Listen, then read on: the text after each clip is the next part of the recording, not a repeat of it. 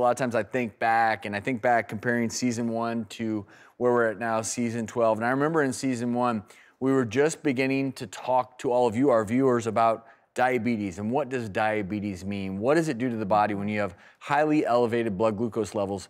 Here's the reality. So many people are living with type 1 diabetes. Let's rewind back all the way to season 1, almost 12 years ago, when we profiled how diabetes impacted a member of our family, executive producer Carla Pennington and her son, Jackson. Jackson was 2.5 years old, and I got the phone call from his pediatrician. And they said, you have to meet him at Children's Hospital. He has diabetes. I was in shock. I said, that can't be right. We were there at Children's Hospital. They were trying to explain what diabetes is and how it works. I was having to give him shots. I was having to prick his finger and make it bleed, and the whole time pretend like everything's fine. As his mother, it was hard for me because I was viewing it as hurting him. I try to get him to eat healthy, but a lot of times he'll want that sugared cereal. Hey, Mommy, what's for breakfast? I sometimes try to sneak stuff, but they always catch me. I wish I didn't have diabetes because I have to do so much. I really want to just get out and play.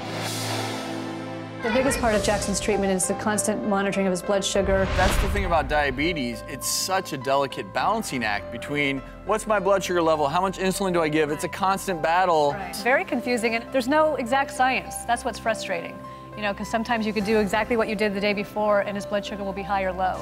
But now there's actually a state-of-the-art pump with a monitor that sends blood sugar levels to the pump to potentially make living with diabetes easier. The pump is going to be giving you insulin all the time, and you don't hardly feel it at all. So you're eliminating not just the shots, but also the finger pokes. Show us how small that needle is. Oh, that's not bad at all. That's tiny. Yeah, it's tiny. That's not too bad, right, Jackson? Yeah. So, Jackson, you may be willing to give that a try, right? Yeah. All righty. Yeah. All right.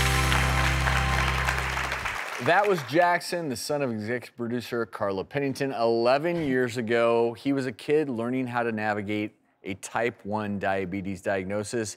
He joins us now via Skype for a doctor's checkout. Wow. Whoa! Checkout all the way from college. Hey. Welcome, Jackson. Hey, it's so great to see you. How are you? How's college? Honestly, it's been going really well. I'm a sophomore at Babson College, which is in Wellesley, Massachusetts. I'm a member of the men's varsity tennis team. I'm also in an a cappella singing group, which I just picked up recently. Amazing.